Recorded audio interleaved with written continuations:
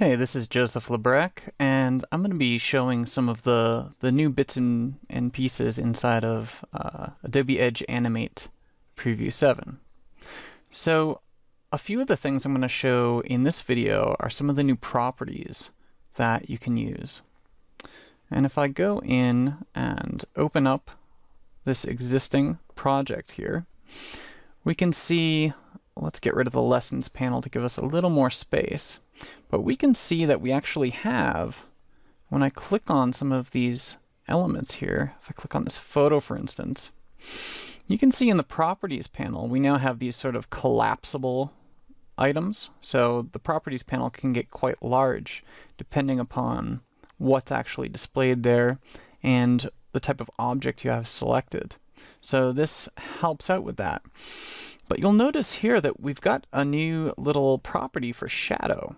So if I scroll that down, we can see that we actually do have a shadow enabled on this particular object. It's a photo, an image.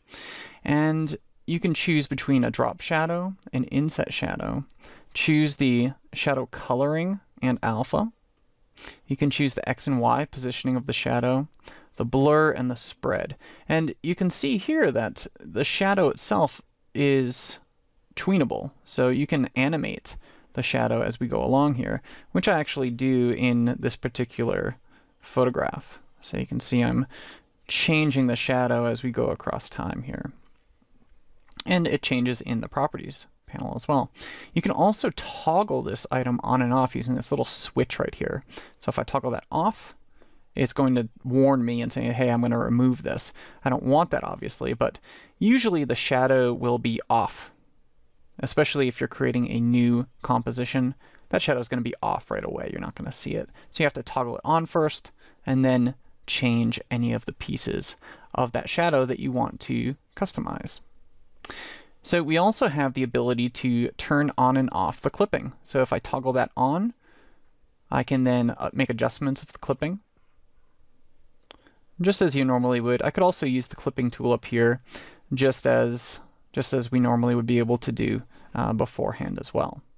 And I can toggle that on and off. You can see here, remove clip, continue, and it brings it back as if I had no clipping applied whatsoever. You'll notice a new accessibility area. So here we can put in a title, so absinthe, and a tab index. So tab index of 0 at default.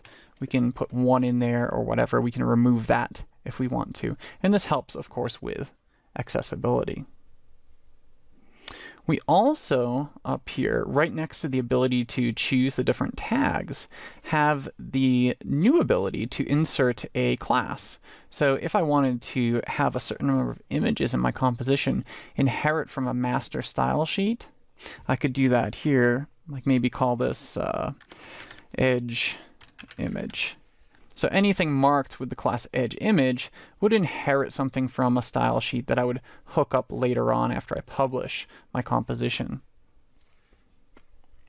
So those are some of the new properties and some of the changes of existing properties that we have inside of Edge Animate Preview 7.